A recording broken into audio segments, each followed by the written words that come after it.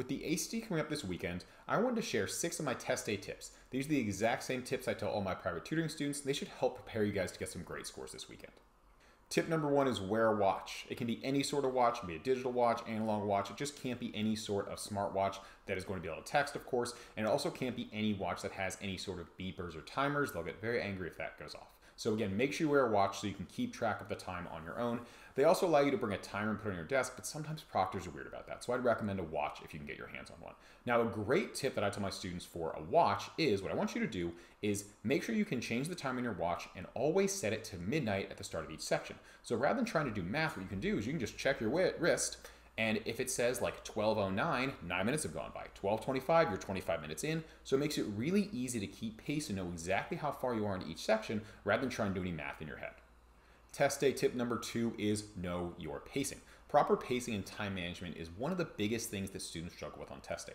So make sure you memorize the pacings that you see next to me here. It's going to break down your pace for all 4 sections. And what I want you to do is don't worry about the time throughout the whole test. Don't be checking your watch nonstop, but at the end of each passage, take a glance at your watch, see where you're at. It's going to really help you manage time and pace yourself properly on the test this weekend.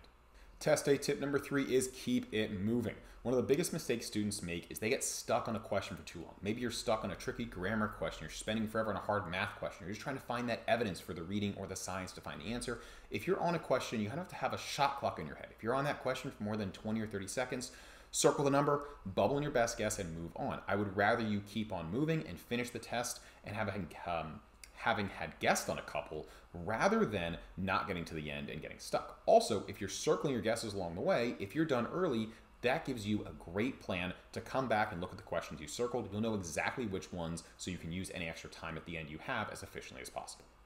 Test day tip number 4 is bubble in 1 page at a time. What I mean by that is you're allowed to write all over the ACT. So after you finish each page, you can basically circle your answers on your actual test, and then you can bubble in all those answers in a row on your test sheet. That's going to save you time because going back and forth like, oh, I got A, let me bubble an A, that can take a long time. Of course, additionally, I don't want you to answer all the ones in your test booklet and then bubble them all in. Because at the end, if you're running low on time, let's say English, and you're trying to bubble in all 75 questions, you can of course have a big test day mess up where you don't get to bubble in all the questions and get credit for all the stuff even though you actually finished the test on your booklet.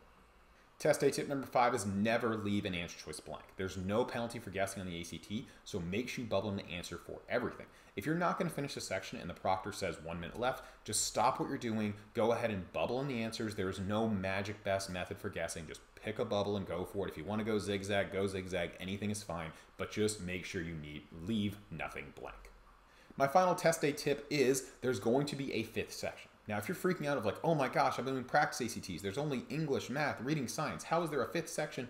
Well, the 5th section does not affect your score. What it is, it's a little experimental section. The ACT is basically testing questions on you guys. So you'll have like a basically 20, 25 minute section doing some maybe math problems or reading comp or science. You never really know. But again, it doesn't affect your score, which means you do not have to try. Now, sometimes the proctors aren't very clear on if it counts or not, or they won't really tell you because the ACT, of course, wants you to try on these questions. But when you get to that 5th section, you can just hang out. You can do them if you want to. You can bubble in random stuff. But if you've done practice tests, you know what the test is: English, math, reading, science. That 5th section does not matter.